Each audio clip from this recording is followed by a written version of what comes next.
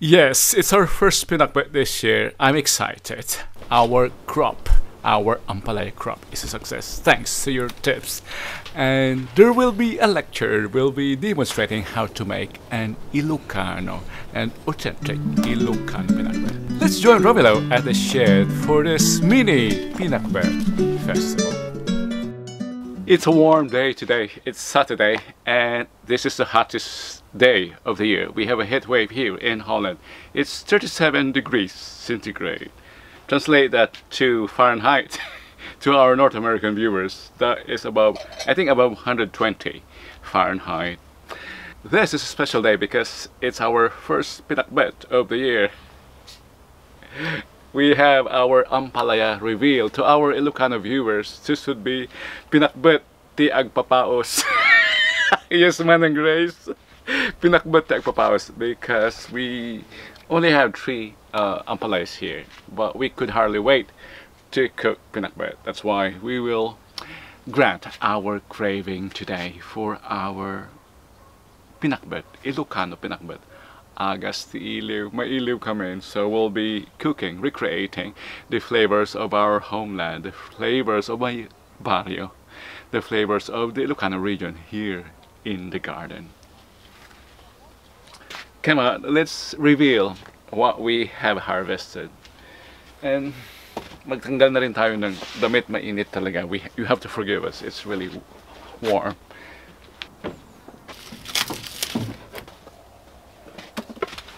Since this is a special day, my Manang Grace has prepared the pergola with protection even from the protection from the dried leaves that would fall into our dish. Unwanted ingredients. Most of these are still young, but we can hardly wait. Let's see what we have.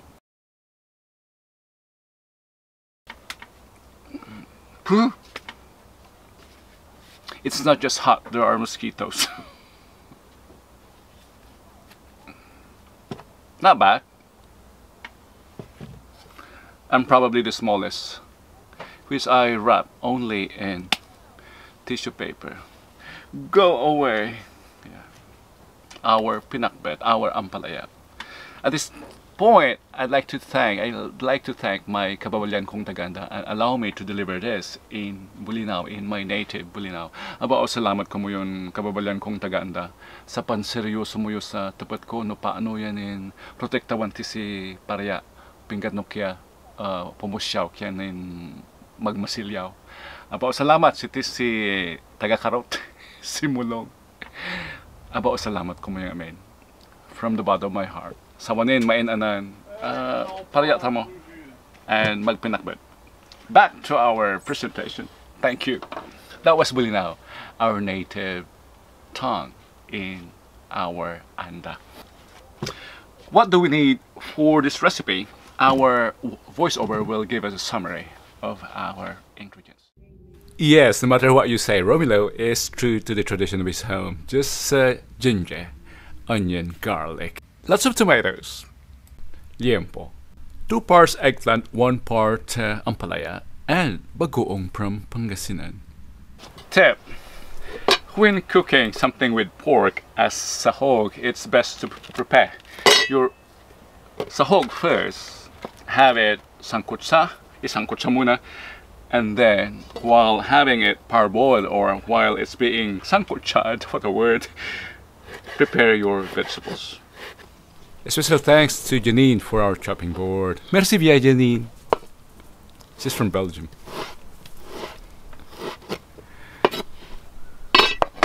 And directly into our pot and some water at isangkutsa natin.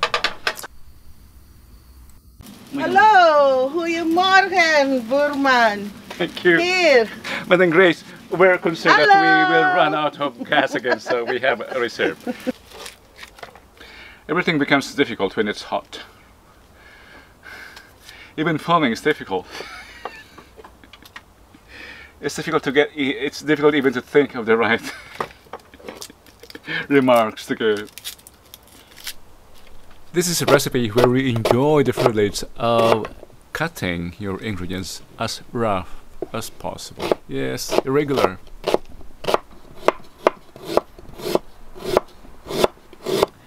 The gingers don't have to be finely sliced.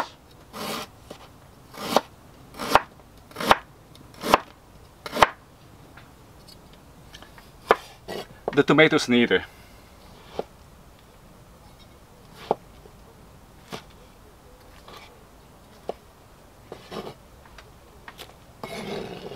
It's important to be generous with tomato with pinakbet. This is a vegetable stew recipe, so we use the tomato to provide the tomato sauce. I think this will be all.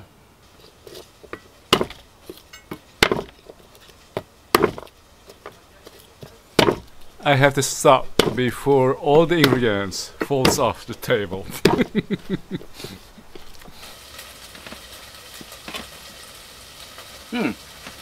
I hear our liempo. Let's check it. It's even beginning to burn. Oh.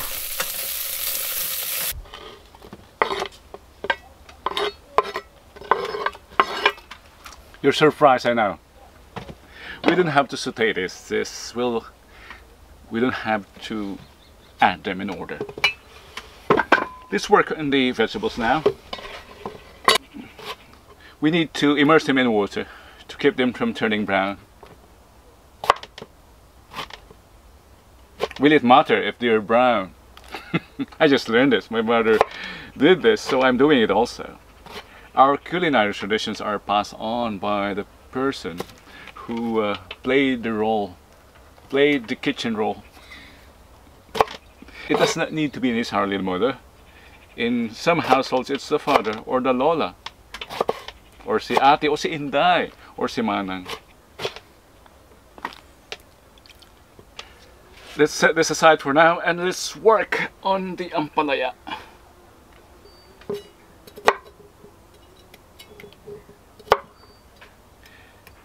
They're used preferably young. The seeds haven't formed yet. You don't need to remove them.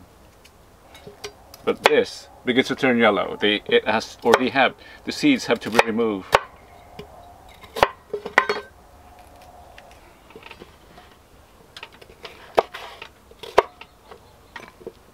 Now comes the very characteristic of this dish. It's not sauteed, hindi to ginigisa. It's not, or we don't do sofrito. We combine everything and we don't add water. That's why it's called pinakbet. It's just a contraction of the Ilocano word pinakbet, meaning shrunk to its juices. The vegetables are shrunk and stewed in their own juice. Pag dinagdagan mo ng tubig, if you add water to this, it becomes dinengdeng, and that's not pinakbet.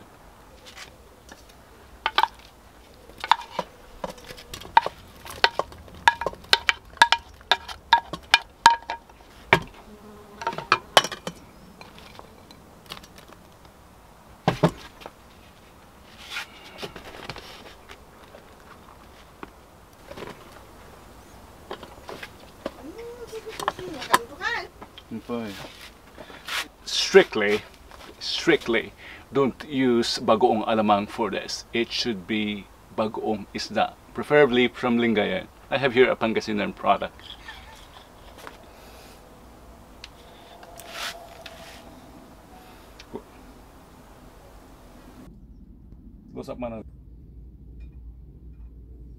This is an anomaly. We cannot cook pinakbet on this very small pot. So Manang Grace comes to the rescue.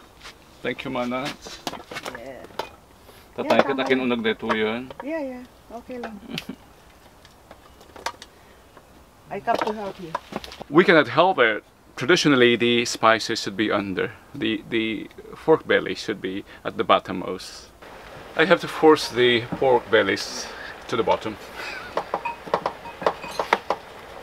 And the tomatoes.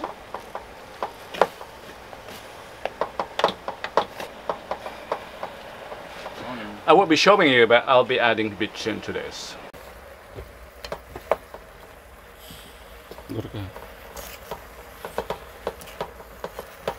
Wait, I'm not done.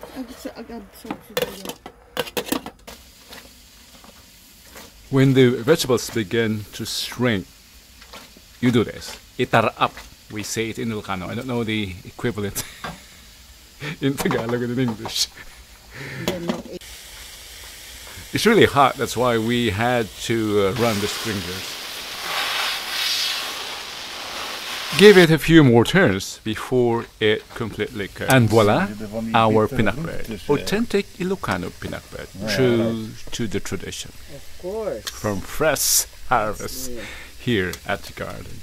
Even the Europeans are excited. Yeah. Well. Our pinakbet, pride of our region, pride of our heritage as Ilocanos, sharing it to the world. Join us again next time as we bring you here on Channel 1, either from the garden or from our kitchen, the flavors of our country, our heritage, our cuisine. Your kuya here, joined by Manang Grace, Alex, and our cameraman Bruno. Until next time, bye-bye.